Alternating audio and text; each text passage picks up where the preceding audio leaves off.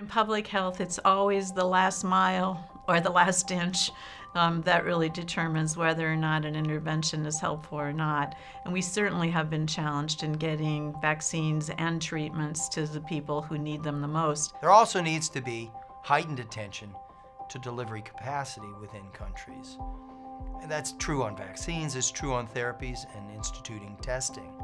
We underestimated the gaps early in the phase of this pandemic, the gaps that exist in many low and middle income countries. I think that we need to be looking at important global organizations like the G7 and the G20 to get together and get aligned and figure out ways that they're going to equitably be able to distribute therapies and tests to countries so that we're prepared for this pandemic, but also the next one. And the demand side has been very weak, and national governments have not yet, in many instances, stepped forward to make this a priority.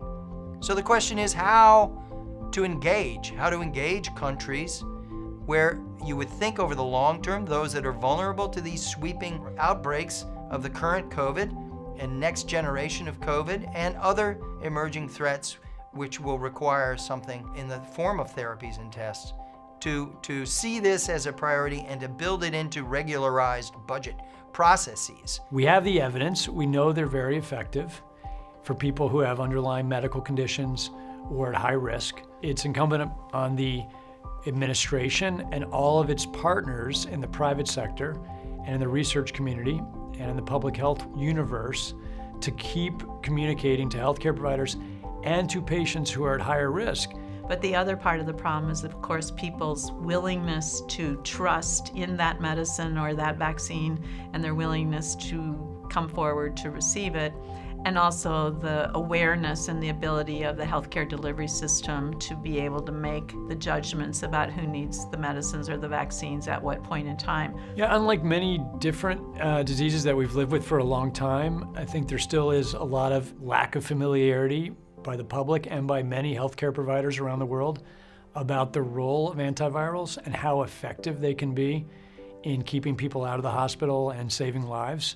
And we've seen in the United States that even with the president making an announcement about the Test to Treat program that will be starting in the weeks ahead, there's still many healthcare providers, even now, many months later, who are uncertain about the value of these medications. One thing that we learned around the world is that communications are very important, but just having the right information is not enough, because there needs to be a way for populations to be able to accept the information.